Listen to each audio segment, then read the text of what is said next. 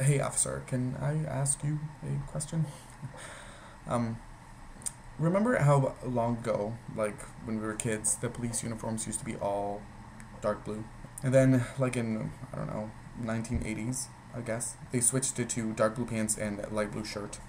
And now, recently, they changed it back to dark blue pants and dark blue shirt. So, what I've always wondered is that they throw out all the dark blue pants, or that they just threw out all the light blue shirts and made new dark blue shirts so they matched the dark blue pants. So they wouldn't have to buy all new pants because that would have been quite a savings. So if you think about it, you could be wearing pants right now that were being worn by some lady cop in 1975.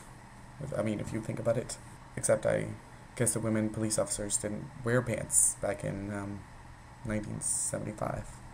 I mean, I didn't mean it like they didn't wear pants.